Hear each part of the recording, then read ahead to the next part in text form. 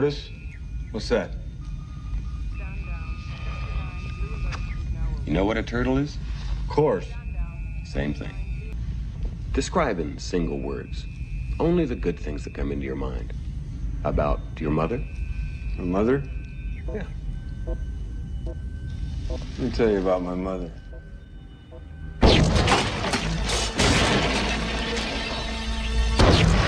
Is this what you think of when you hear the word Frankenstein? Well, you're wrong. Frankenstein was conceived in a drunken bed in 1816 when this woman, Mary Shelley, and her partner, Percy Bysshe Shelley, that's right, Percy Bysshe Shelley, were visiting George Gordon Lord Byron. That prick. A volcano exploded the previous summer, which meant that the weather really sucked. So instead of going outside, they spent their time writing ghost stories, and Mary Shelley came up with Frankenstein. I'm not making that up. The impact this book has had has been nothing short of colossal. Among other things, it's the first piece of fiction to really make use of the mad scientist character. Frankenstein is the story of a foolish scientist who makes a distorted creation and fails to take responsibility for it. Dr. Frankenstein rejects the monster and casts it out as an orphan. The monster raises himself and tries to be good, even saving people's lives, but ultimately the world rejects him for his deformities. The monster finds his creator and asks the doctor to make him a wife. He promises that he and his family will live in a remote jungle and won't harm anyone. When the doctor screws it up, the monster decides to take revenge and starts killing all of Frankenstein's loved ones. When the doctor dies of pneumonia, the monster decides to burn himself alive so that no more suffering will come from his life. Just for the record, Frankenstein is the name of the doctor, not the monster. The monster has no name, which is always kind of badass. Unlike the monster we know today, the creation in Shelley's original novel was actually quite clever and eloquent. I was benevolent.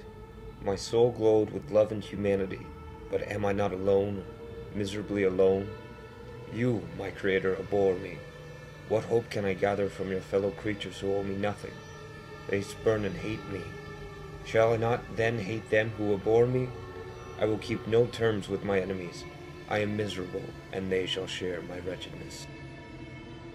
One reference for Shelley's novel was Milton's Paradise Lost. In the epic, both Satan and Adam hold some animosity towards their creator God because they made their life, not good or whatever. But Frankenstein crystallized the concept, and it has been retold many times. In Thomas Edison's 1910 version, the monster is destroyed by true love. Thomas Edison was actually a pretty big jerk. He stole other people's patents, and he held something of a monopoly in the interactive entertainment industry. That's why a lot of Jews who were involved in the industry went to a small, unknown town called Hollywood, California, to get away from him.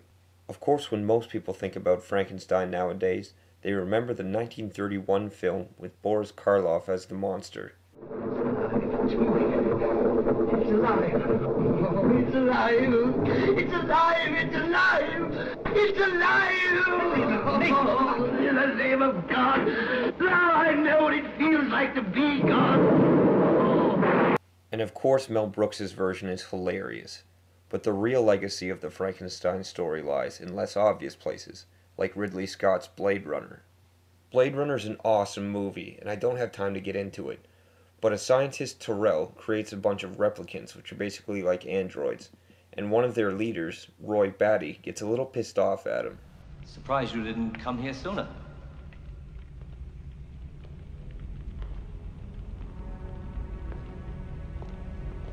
It's not an easy thing to meet your maker. What seems to be the problem? Death.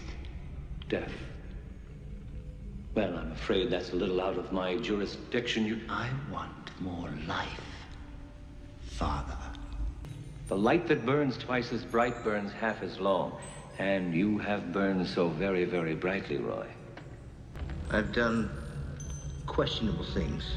Also extraordinary things. Revel in your time.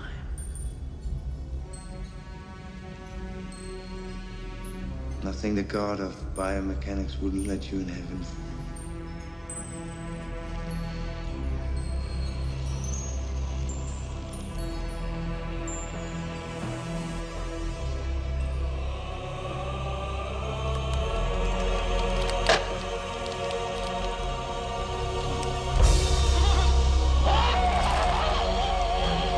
Quite often, the rebelling monster orphan character is used as a way of warning people about the dangers of advancing science too quickly.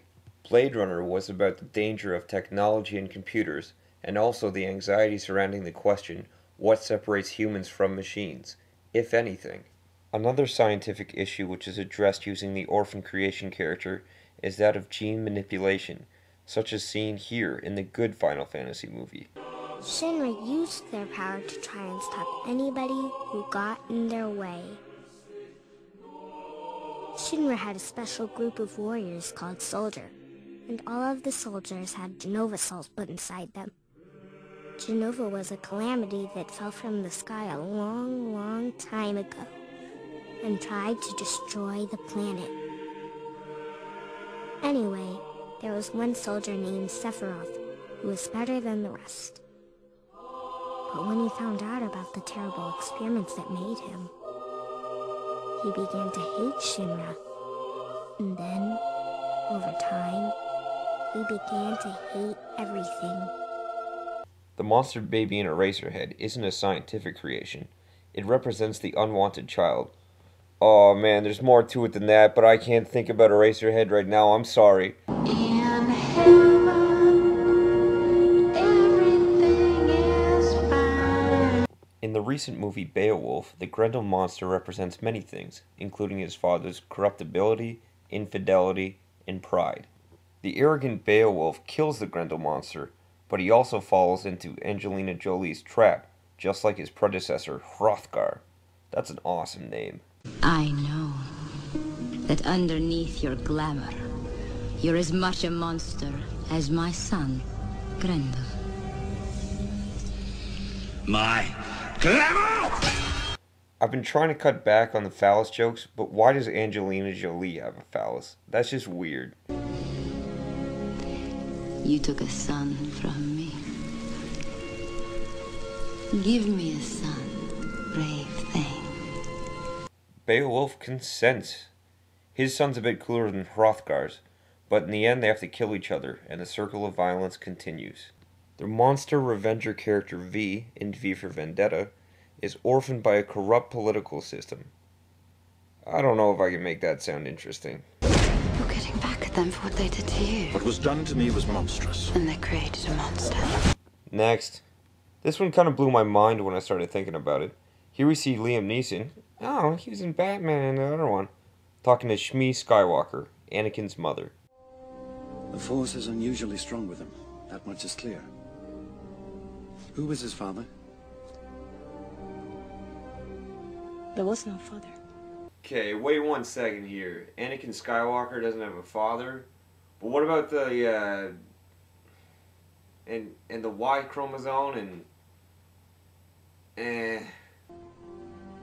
I carried him, I gave birth, I raised him. I can't explain what happened. Can you help him? I don't know. I assume she's not lying, because she didn't lie about her name being Shmi. Arr, Shmi, where be your belly button? I'm including Vader on this list because his father is the Force, whatever that means, and like these other monsters, he really is an agent of destruction. I think it's fair to draw a parallel here with one individual being betrayed by their supposedly benevolent creator. And although life has treated him poorly, and he has accumulated a lot of sin, if you will, he does destroy himself in the end, in order to restore the balance. That, and the fact that this is almost exactly the same as the scene in the 1931 Frankenstein movie.